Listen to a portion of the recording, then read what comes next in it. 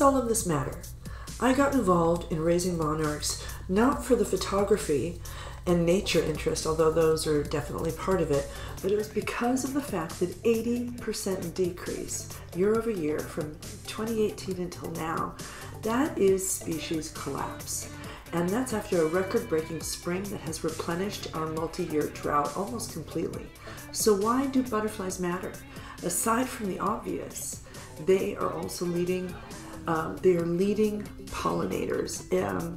Bees also, if we don't start thinking differently about bugs, without bees there are no flowers and there is no fruit.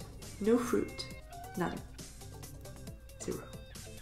So when people are talking about the latest UN climate report and estimating, it says that in 2048, which is when, that is actually 6 years before Mayor Pete will be the same age as this president.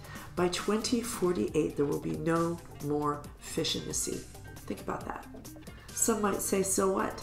I don't eat fish. Well, for those of you who say that, shame on you, because you are part of the problem. For the rest of you, what can we do? Well, we need to start acting now. We need to start seeing and acknowledging what we're seeing. For starters, we can make our legislators acknowledge the alarming nature of climate crisis. Think about it. If we don't get this right, our kids will not have a future, period.